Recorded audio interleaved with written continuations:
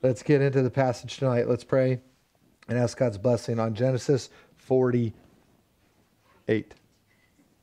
I almost said 49. I'm jumping right ahead. Father, we thank you for this time. We thank you for your holy word. And Lord, we don't take it lightly. We don't look at a story involving Joseph and just think, oh, it doesn't matter to us. But Lord, I pray that the relevancy of your word would come to bear upon our hearts and minds tonight. I pray, Lord, that we would come to know you more. Lord, how often are you misunderstood? How often do we misinterpret the events and actions of our life, and we think, Lord, that you did something wrong, and how we need to be willing to see things in truth and accept that we might be viewing our situation or the situation of somebody else in a wrong light. So help us, Lord, to see with clarity. Help us to see with your truth, and help us to receive it tonight. And in Jesus' name we pray. Amen. It's interesting, the last song that Stephanie and Gracie sang, it was talking about how he calls us as his own. We didn't talk about song choices tonight. That was something Stephanie came up with and prayed about. But this passage in Genesis 48 is about that. That Jacob, the patriarch of the whole family at this time, remember, you might get sick of my review a little bit. I'm not that concerned if you like it or not, because the reality is this. I need it as much as you do, and everything builds off of the previous weeks. And so to accurately communicate what's going on, I have to kind of bring you up to speed again. What's worse, if I jump right into it, and 10 minutes later you're like, oh, that's who Jacob is. Now I remember again, right? So hopefully I'm alleviating some of that confusion. But the reality is Genesis is looking at how the children of Israel came into slavery in Egypt. How it all began. How God called Abraham out of Ur of the Chaldeans to make a nation that God would place his name upon, his covenantal adoptive love upon them, and he would love them uniquely as his own. He chose them out of the world to be his people, which is a picture of what God intended to do in the new covenant through Christ, that he would call pagans like you and I out of the world into his heavenly kingdom to be his adopted children. That he would choose us as his own, that he would place his unique love upon us as our Father and we his children. And so that's why the Old Testament is completely informing us about the new covenant reality we live in. So Abraham comes out, God promises to him the land of Canaan. Then you have the promised child Isaac finally comes to the scene, and Abraham and Sarah's old age. And then Isaac and Rebekah have twins. She was another barren woman. Isn't that interesting? Sarah was barren into her old age. Rebekah was barren. Isaac prayed for her, and God gave her the ability to conceive. She had Jacob and Esau. Jacob the younger was chosen over Esau. So now you have Jacob, and he now has 12 sons, which we know Joseph becomes the focus of the 12 sons of Israel, because Joseph is the savior figure who's going to point us to Jesus, how he's going to lead us out of slavery into freedom. Joseph is the one who's going to protect and provide for all the needs of God's chosen family. Through his service to the Lord in a pagan environment, God saves his whole family who had forsaken him. Doesn't Jesus save his family who has forsaken him? We all have forsaken the Lord. And I'm going to give you a little preview because I had a little thought and I'm going to run with it. This Sunday, pastors don't always tell you what they're going to preach on Sunday because they're afraid if it's a difficult topic, you're not going to show up. Let me tell you, it's probably the most difficult topic this Sunday. And if you don't show up, I know who you are, because I can see your faces. What do you think the most difficult topic for people to hear is? Ooh, no, that's a good one. That's number 2. What's that? Anybody?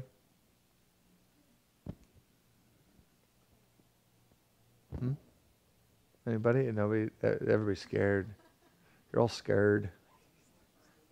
Forgiveness. How do we forgive? You better show up.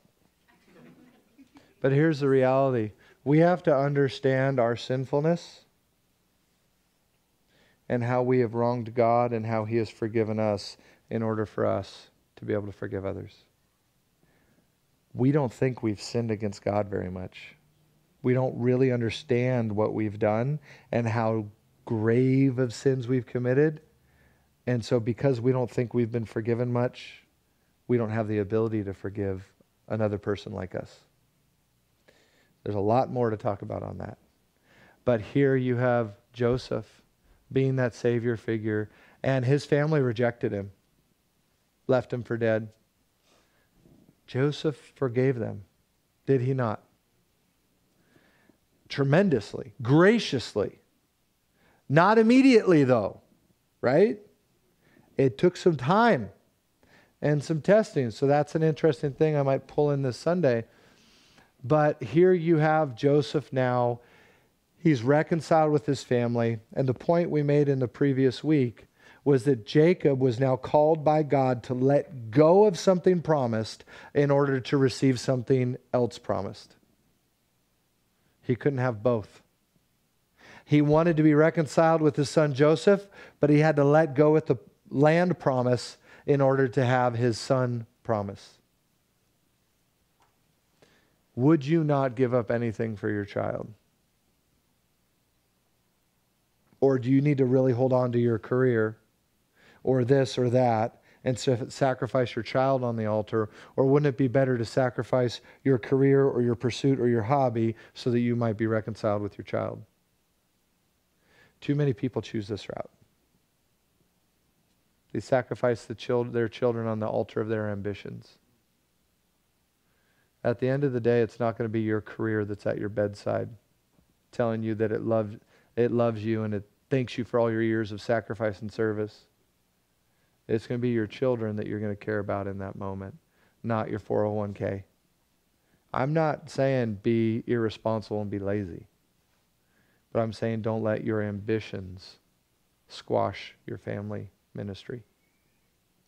Sometimes we have to not succeed as much in a certain field so we can succeed more in another. Wouldn't you rather succeed in your family above all things? Or would you rather have your career?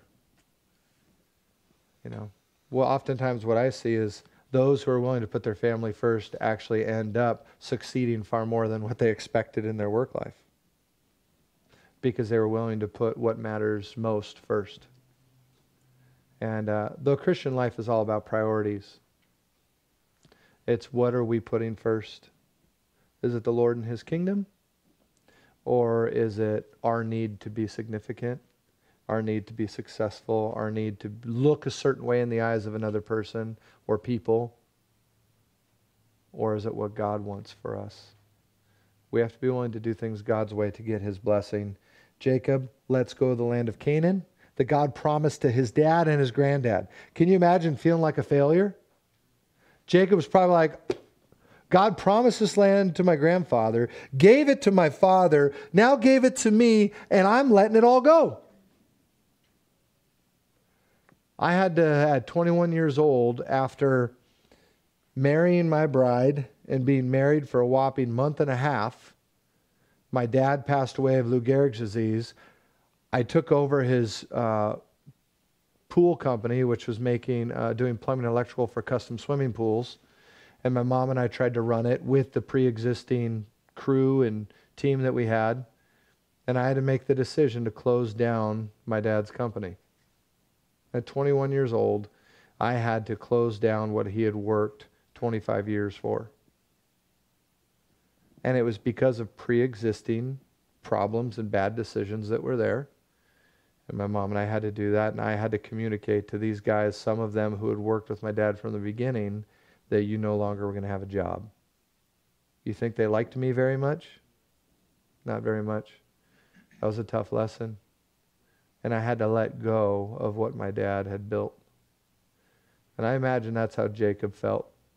But he knew that he couldn't hold on to what his dad and granddad had built and still reconcile with Joseph. And he would have died and the whole family would have died had they held on too long. So he, because of God's encouragement, was willing to let it go. God said, do not fear, I'll be with you into Egypt and out of Egypt.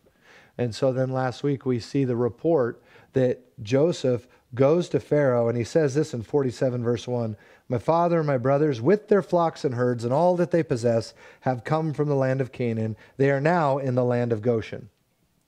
That is the main point of what happened in all of 47, of what we covered last week. There is no greater point to be spoken about, but the fact that Jacob and his whole family, 70 people, finally arrived there in Egypt. Now you remember it started with Abraham, one man, and now by the time of Isaac, now Jacob, it's grown to 70. That's just 2 generations' time, from one person to 70. That's pretty good growth. And then in 400 years' time, it goes from 70 to like 2.1 million. That's some good growth. So what I see that in God's kingdom, things are meant to grow. Right? Do you think that God desires for his kingdom to grow today? Yep. Does it mean every church needs to be a mega church or it's a failure? No. Listen, there's nothing wrong with a small church and there's nothing wrong with a big church. What matters is, are they doing church the way God intended them to? Are they ministering to his people? Are they staying true to the gospel, or are they watering it down? Because you got big churches that do a great job with the gospel and big churches that do a bad job. You have the same with small churches. But what I see is that our church here in Norco is meant to continue to grow deeper in the Lord and grow deeper together, and God will add to his number here as we're reaching out and bringing in people through the true, straightforward gospel. God wants things to grow. God wanted Abraham and his family to grow, for there to be more children in his family. And sometimes there's a small church mentality, and one of our members and I were talking about it today. So, you know, some people in a smaller church have a real problem with churches growing. And that's how it was at a previous church where I was at. They didn't want it to get any bigger than it was, really. And it's like, well, wait a minute. That's like a child in your family. It's an only child scenario. And the parents are like, hey, guess what? We're going to have another baby. And they're like, no, I want mom and dad all to myself. And yet that child comes, then all of a sudden it's like, wow, I didn't know the family dynamic could be so different and great with the addition of one. See, Jen and I didn't get that like one child at a time scenario. We had one for a whopping like 3 months, and then Haven. So now we've got 2. And then we went from 2 to 5 overnight. You know, it wasn't like, oh, let's just add a 3rd and then a little time and then a 4 and then a 5. It was, you get 1, but don't get comfortable. Here's 2. And then move back to California, cross country. And then before you know it, oh, here's 5. You know, it's like we went from 2 to 5 overnight, and that was quite a shock. But our family was way better for it. And God's kingdom is better for it when people come in and they're growing and they're getting involved and they're getting plugged in. And that's what should be happening. And that is what's happening here. And so the family of Jacob's growing, just as the family of God today is growing. They arrive in Egypt. Jacob blesses Pharaoh. And now we come to 48 verse 1. So why don't you stand with me in honor of God's word and we'll read it. And there's a high emphasis on adoption tonight. And you'll see why. Obviously a topic I love very much. So you might even get some personal stories out of me. We'll see. Genesis 48. After this, actually, I want to read the end of 47, verse 29, because it ties into 48. Just so you know, the chapter divisions in the Bible are not what the original manuscripts had. They just flowed together.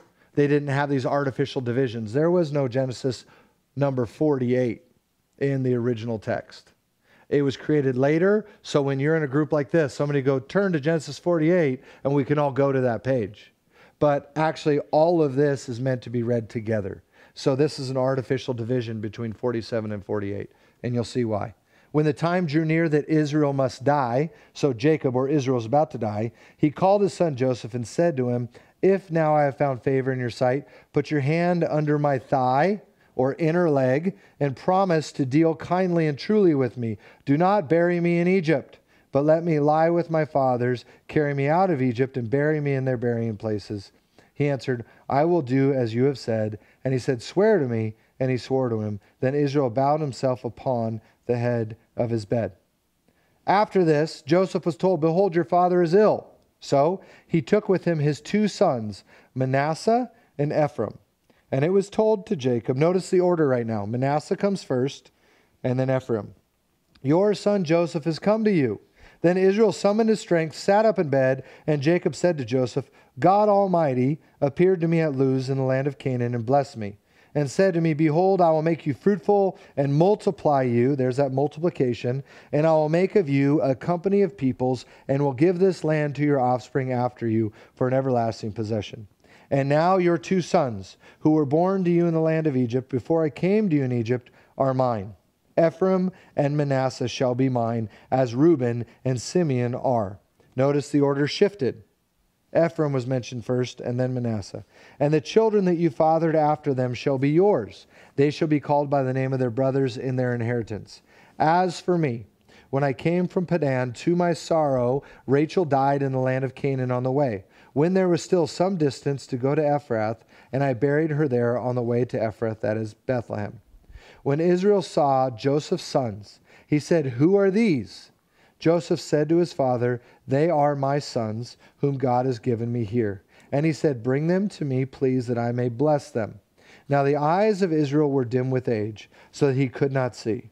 So Joseph brought them near him, and he kissed them and embraced them. And Israel said to Joseph, "I never expected to see your face, and behold, God has let me see your offspring also." Then Joseph removed them from his knees, and he bowed himself with his face to the earth. And Joseph took them both, Ephraim in his right hand toward Israel's left hand, and Manasseh in his left hand toward Israel's right hand, and brought them near him.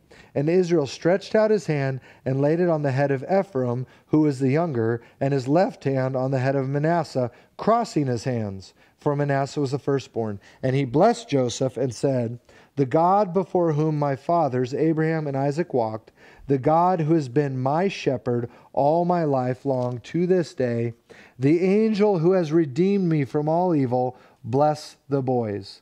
And in them let my name be carried on, and the name of my fathers Abraham and Isaac, and let them grow into a multitude in the midst of the earth." When Joseph saw that his father laid his right hand on the head of Ephraim, it displeased him. And he took his father's hand to move it from Ephraim's head to Manasseh's head. And Joseph said to his father, "Not this way, my father, since this one is the firstborn. Put your right hand on his head." But his father refused and said, "I know, my son, I know. He also shall become a people, and he also shall be great. Nevertheless, his younger brother shall be greater than he, and his offspring shall become a multitude of nations." So he blessed them that day, saying, "By you Israel will pronounce blessing, saying, God make you as Ephraim and Manasseh." Then he put Ephraim before Manasseh. Then Israel said to Joseph, "Behold, I am about to die, but God will be with you, and will bring you again to the land of your fathers. Moreover, I have given to you, rather than to your brothers, one mountain slope that I took from the hand of the Ammonites with my sword and with my bow." You can be seated. So, if you are confused, don't worry about it. We'll walk you through it a little bit. There's a natural division here in the paragraphs. The first section is verses 1 to 7.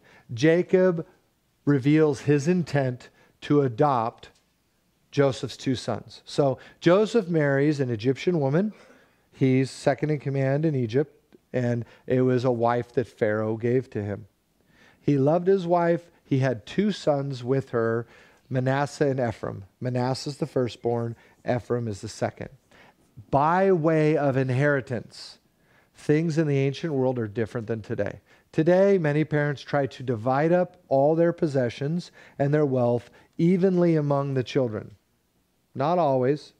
Most of the time, that's kind of how they try to do it as best they can. Does it work?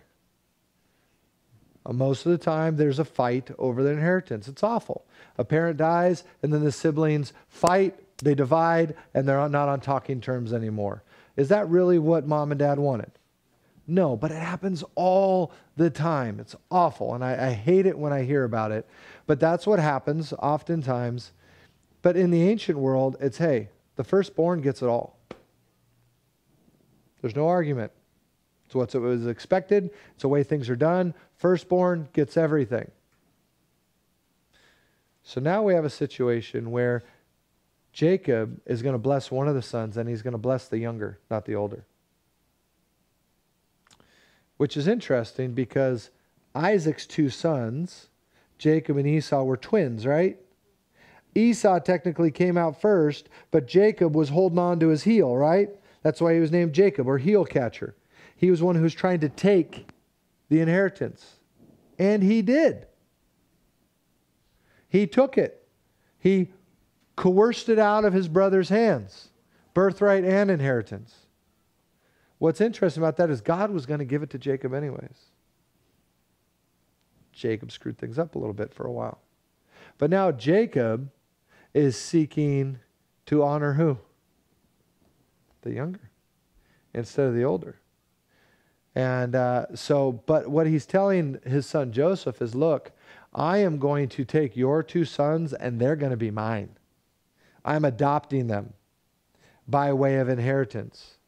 So Jacob, interestingly enough, the land of Canaan is not going to all go to Reuben the oldest. It's going to be divided up amongst the 12, right? But at the end, we hear that he has a little mountain slope that he's left to Joseph, right? And his kids, like a little ski resort on the side near the Dead Sea. I don't know. But he was reserved a mountain slope that he himself took with his own sword and bow. He fought for it, he earned it, and he's going to give it just to Joseph and his sons. But here's the question I want to ask you. How many tribes are there in Israel? 12. Okay? So if you go through the list and you see the tribes mentioned, where's the tribe of Joseph? But he's one of the 12. So if Jacob or Israel takes the two sons to be his own, we know there's tribes Ephraim and Manasseh. You take those two and you add them to how many other tribes? There's 12. So you have 11 and Joseph. Ephraim and Manasseh. So imagine this is 11. I don't have 11 fingers. So 11 over here. You had one that's now 2. 11 plus 2 is what? Technically, there's 13. But in regards to biblical inheritance and representation, there's 12. So you always hear the 12 tribes of Israel. It's technically 12 in one way, but not in another. That's why it's super confusing. So Ephraim and Manasseh are adopted by Jacob. But here's what's cool about it. Those two sons were born in Egypt. Right? Jacob's other 12 were born in the land of Canaan, in the land of promise. So you have outsiders being adopted in where they don't belong. We're outside of the covenant of God. We're not naturally born his children. We've been orphaned by our own sin, and God says you were born in a pagan, wicked land, and yet I have chosen to love you, and I'm going to make you my own. That's why Stephanie's song choice was so great tonight, about I call you as my own. Because that is the heart of God, that he calls those who are not his to be his. That's why adoption is the gospel in the flesh. It's that my 5 kids are not biologically from my body and my wife's body. And yet, we have chosen to place our covenantal adoptive love on them before they could do good or bad. to say we are going to love you your whole life through. No matter what you do, you will be ours forever. How much more so has God done that for you and me? When we realize that God didn't have to choose us. And my kids one day are going to have that realization that mom and dad could have chose to have no kids, to not adopt them, to say that, you know what, it's too much, we just can't do it, and they would have been somewhere else in the world. But we chose them. That's why I love the story I heard growing up of a pastor who we knew. He had a biological daughter and he had an adopted daughter. And as siblings do, they fought. And they were fighting one day. And the biological daughter decided to really hit below the belt. And she goes, well, I'm mom and dad's real kid. They adopted you. And she goes, yeah, mom. And the adopted daughter goes, yeah, mom and dad were stuck with you. They chose me. Right? It's like mom and dad had no choice with you, but they actually chose me. See, that girl understood what it meant to be adopted, to be chosen. And her parents gave her strong confidence in that. Just even today, that silly singing show we were watching, there was a man who, he was raised, his dad was a pastor, and his mom, they found out he could sing, and they took him to voice lessons and recitals all growing up, and he had record producers pursuing him. Things looked really good for this young man. And then out of the blue, this lady calls and says, I'm your real mother. Talk to your parents and they'll tell you everything about it. She didn't talk to the adopted mom and dad. She just called out of the blue and totally shipwrecked the guy's whole life. He didn't know he was adopted. See, that's why our kids from the earliest days, we haven't hidden anything from them because it's nothing to be ashamed of. But back then, there was shame associated with adoption. My aunt didn't find out until she was 18 that her biological father died in World War II, and her mother remarried another soldier from World War II, which is my grandfather and my dad's dad. And she didn't know that she was a half sibling with my dad. You know who broke the news to her? My dad. He found paperwork. And he was probably about 14, 15, and he shows it to his 18-year-old sister. And it rocked her. Because there was all this fear that don't let them know they're adopted. And I think sometimes in Christ, in the church, we don't want to talk about our adoption. We want to act like we belong, that we've earned it. We have a right to the promises of God. We don't have a right to any of it. God could have chosen to leave you in your sins, to not send His Holy Spirit to open your eyes and soften your heart, and allow you to die in that state and be punished for all the evil you've ever done. You're like, that's not fair. It actually is the definition of fair. Giving somebody what they deserve. But what God has done is show us grace and give us what we don't deserve.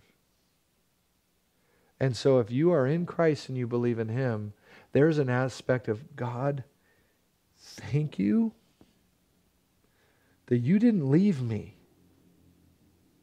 in the mess that I made for myself. But you saved me in the time that you saw fit. And God, I am thankful for what you've done in my life. And that's what I hope my kids have, that kind of thankfulness towards Jen and I. And we're flawed like any parent. We have our moments. But I hope they're raised and they understand, you know what? My mom and dad chose to love me and bring me in. To adopt me when they didn't have to. They could have left me in foster care. They could have left me where I was. And yet God, through his grace, laid it upon my mom and dad's heart to take me and make me their own. And man, when we adopted our kids, especially with Joey and Haven, we didn't get to go before the judge. We were moving from Virginia. It was all done through correspondence, basically. So when we were adopting the 3 boys, we wanted that court hearing. And it was pretty amazing because of the wording. And this was the judge who, because of his decision, they were taken away at one point. And we thought we'd never see him again, because he decided to try to reunify with birth mom again for like the 3rd time. And we had the boys for a year, and then we had to say goodbye. And a lot of trauma and pain that they deal with now was from that time apart. But that same judge is the one who presided over the adoption. And he used this wording. He said, basically, it was super formal, and I wish I could remember all the words, but he said, will you love and treat Lucas Wozniak, Isaac Wozniak, Landon Wozniak with the same rights and privileges that you would give to any child naturally born to you? That they would have all the rights and benefits you would confer upon a natural born child, that you would confer upon them in the same measure. I mean, it was amazing, the wording. Jen and I were like, wow, like, you know, basically legally in every way, they're ours, every dot, every T, everything is tied to us now. There's not a single thing that's left to their past, but it's all directly in connection to us. It was amazing. We lost it. We were crying, and that was where I've shared this before, but Lucas was, I think he was 4.5 at the time. He is climbing over my shoulder as I'm signing the paper going, Dad, is that for me? Is that for me? Is that for me? And we should be that way with the Lord. Like, is that relationship, is that inheritance for me? Like, Jesus, did you do that for me? And that's what we should see in it. And here, Jacob, this elderly man, is a picture of Christ going, I am going to adopt your kids, Joseph. They're going to be mine. All the inheritance I would give to you, I am giving to them. And that is how God the Father has chosen to adopt us in Christ. And all that God the Father would give to Jesus, He has said, I am giving to you who believe in Jesus.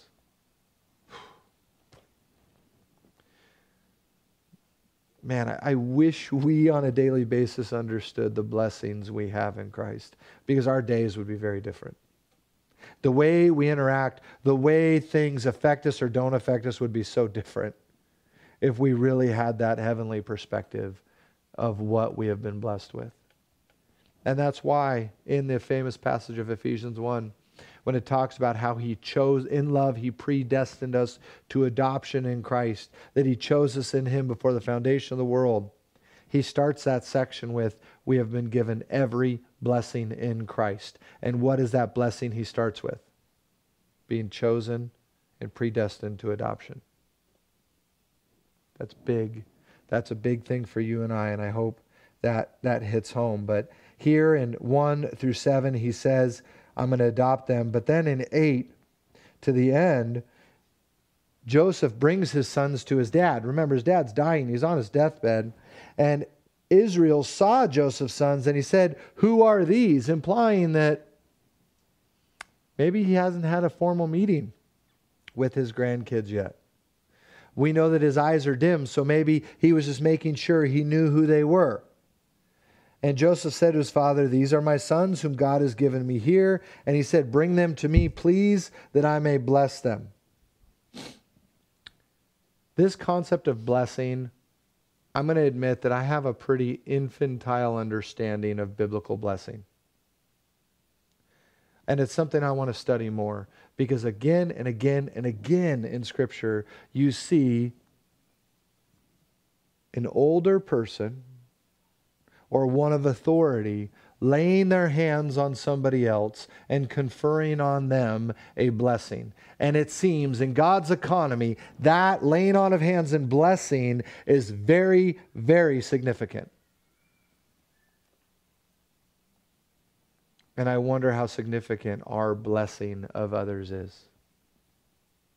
I mean, what if I laid my hands on my kids every day and like legitimately, Lord, bless them? Why not? It's within my right and privilege and authority to do so. Why not do that with the kids? Blessing others. Lovingly putting our hand on their shoulder and praying a blessing over their life. Here, Jacob blessed Pharaoh before. Now he's going to bless Ephraim and Manasseh. Verse 10, now the eyes of Israel were dim with age so that he could not see. He's blind as a bat. It must have been hereditary because if you remember, Isaac was blind, and that's how Jacob was able to deceive him by putting a bunch of goat hair on his arms and the back of his neck to impersonate his brother Esau. Is that not troubling to you? Esau, I've seen some hairy dudes. You know, I'm Italian. You know, it runs in our family. And yet, dude, okay, the hairiest guy I've ever been around was my first wrestling coach. The guy literally, he had so much upper body hair that his t-shirt stood 1.5 inches off his body. And if you touched his shoulder, it would make a crinkling sound, like cellophane. Because he was so hairy. And if he took his shirt off, you'd think he had a sweater underneath the shirt. Seriously, hairiest guy I've ever met. Here, Esau would have put him to shame. He would look like a prepubescent, junior higher. Esau was hairy and red to the point where thick goat hair was the only thing could fool his dad. And here, so Isaac was blind. Jacob ends up going blind. He can't see. And Israel said to Joseph, I never expected to see your face. And behold, God has let me see your offspring also. Israel is feeling a moment of extreme blessing himself. He thought for years, over 13 years, that he'd never see Joseph. And now he sees Joseph and Joseph's kids. This was a dream come true for Jacob. And so then Joseph removed them from his knees and he bowed himself with his face to the earth. What does that tell us about the age of Ephraim and Manasseh? It's a little awkward if they're teenagers sitting on their dad's knee, right? I know cultures are different at different times, but I'm willing to bet they weren't teenagers sitting on dad's knee. That implies that they were little kids. So here they are, little kids, before they've even done right or wrong, for the most part. We see that Joseph bows himself to the ground after taking the kids off his knees. Verse 13, Joseph took them both, Ephraim in his right hand toward Israel's left hand, and Manasseh in his left hand toward Israel's right hand, and brought them near him. He knew what he was doing. He's going, okay, that's dad's right hand. So I'm going to make sure the oldest is on dad's right-hand side and that the youngest is on dad's left-hand side. Because the right hand is symbolic of power and authority. And so Jacob was conferring upon one son his power, authority, blessing, and inheritance. And so Joseph has it all choreographed, and he's bringing them to his dad, and dad throws him a curveball. Dad goes, and Joseph's like, no! And he's trying to, no, Dad. And he grabs his hand, tries to put it, and he goes, Joseph, I know what I'm doing. And Joseph's thinking, Dad's going senile. Dad forgot who these kids are. I got to kind of put them in the right direction. And he's like, no. The older is going to serve the younger. Just as it happened with Jacob and Esau. It's happening now with Ephraim and Manasseh. Both are going to be blessed. But the name of Ephraim is even significant. Verse 14, Israel stretched out his hand, laid it on the head of Ephraim, who was the younger, and his left hand on the head of Manasseh, crossing his hands, for Manasseh was the firstborn. Ephraim means doubly fruitful, double blessing. Manasseh means one that makes to forget. Not really sure the application there. It can mean forgotten, but it can also mean one who makes you to forget. All I know is Ephraim, that name, doubly fruitful, is evident in his life and God's blessing on him. But verse 5 or 15, and he blessed Joseph and said, so the blessing on Ephraim and Manasseh is really a blessing on Joseph, his tribe, which becomes Ephraim and Manasseh. And look at what he says, the God before whom my fathers Abraham and Isaac walked, the God who has been my shepherd all my life long to this day. Here's one of the early indications of God's people being sheep and God being our shepherd. Remember, their occupation, they're all shepherds. They know what it's like to shepherd sheep, an animal that has to be in a flock or in a congregation, that has to be led to water, has to be led to food, has to be protected from wild beasts. We as the people of God need to be led to the waters of the Spirit. We need to be led to spiritual food and drink. We have to be protected from wild beasts. We need Jesus to be our good shepherd. And Jacob says, God's been my shepherd all my life. And then he goes on and he says this, the angel who has redeemed me from all evil, bless the boys, and in them let my name be carried on, and the name of my fathers, Abraham and Isaac, and let them grow into a multitude in the midst of the earth. So he prays blessing. He prays that they would grow every single marriage that I perform. And it might be because of my personal experience, what Jen and I have gone through with miscarriages and tubal pregnancies and infertility and all those things. I make it a point to pray over every single couple that I perform their marriage, that God would make them fruitful, that God would bless them, that God would bless them with children. And if he decides to do it biologically or he decides to do it through the gift of adoption, doesn't matter to me. But I pray God's blessing and multiplication on them for that reason. Because I believe that the best way to grow a church is have kids. And our church grew by one member this week. Yes, Amanda, who's not here. She had her baby. And now I'm not claiming it yet. But preliminary reports say that her labor, which is usually 26 to 30 hours, was a lot less. Does anybody know how long her labor was? She was too tired to remember. Okay, I want to know because I told her, I said, okay, I'm going to pray it's a 2-hour labor. Like, boom, boom, done. Now, I'm like, that would be amazing if God decided to do it that way. All I know is it sounds like it was much quicker than what her other 2 pregnancies were. So that's a huge praise report there. But little girl is nice and healthy, right? So the church is growing, right? And that kid can't choose to leave anytime soon. So she's stuck. So that's how you continue to grow a congregation. But Joseph actually doesn't like what his dad did. It displeased him. When Joseph saw that his father laid his right hand on the head of Ephraim, it displeased him. He took his father's hand to move it from Ephraim's head to Manasseh's head. And Joseph said to his father, not this way, my father, since this one is the firstborn. Put your right hand on his head. But his father refused and said, I know, my son, I know.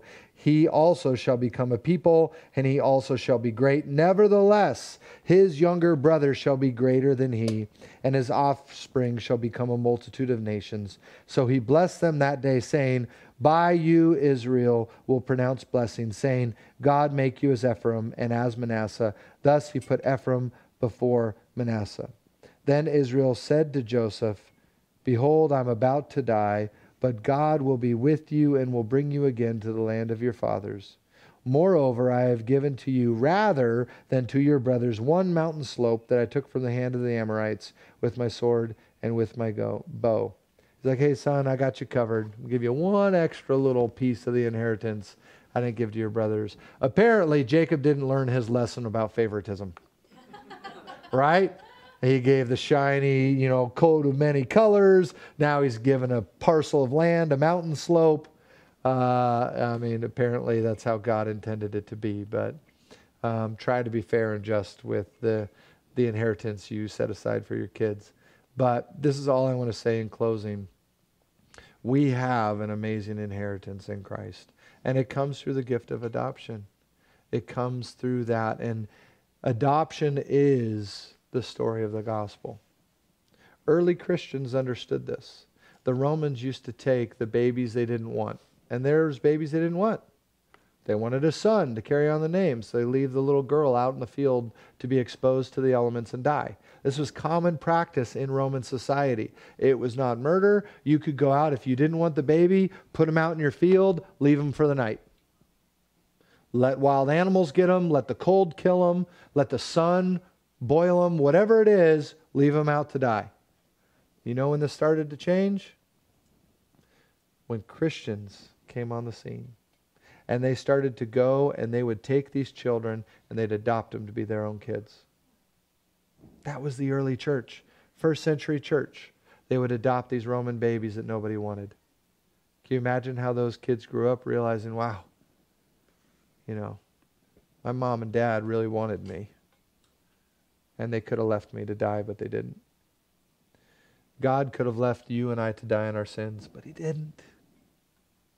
So if you're like me, really hard on yourself, maybe your own worst critic, really good at self-condemnation, probably got a PhD in it, you need to know that God sees you as infinitely valuable, so much so that He paid the highest price tag possible to make you His child. He gave His only begotten Son so He could have you. That's how valuable you are to Him. So don't sell yourself short. Don't discredit your value or worth, but know who you are in Christ and how much He loves you. Amen? Let's pray. Father, we thank You for this time. We thank You for the immeasurable grace that You have shown us. Thank You, Lord, that You loved us so much that You would send forth Jesus, Lord, to die in our place, that we might become Your daughters and Your sons, that we would be adopted into Your family. And Lord, I pray that if anybody here has never received You as their Lord and Savior, who has never surrendered their life to You, to believe the gospel, to believe what You've done for them, may they do that in prayer now. May they ask You, Lord, to forgive them and to come into their life. May they know what eternal life feels like, that Your Holy Spirit would work upon them now, draw them to be born again in eternal life. And Lord, may it resonate within their soul. May the evidence of the new life be present in them, and may they grow in faith and trust in You. And in Jesus' name we pray. Amen.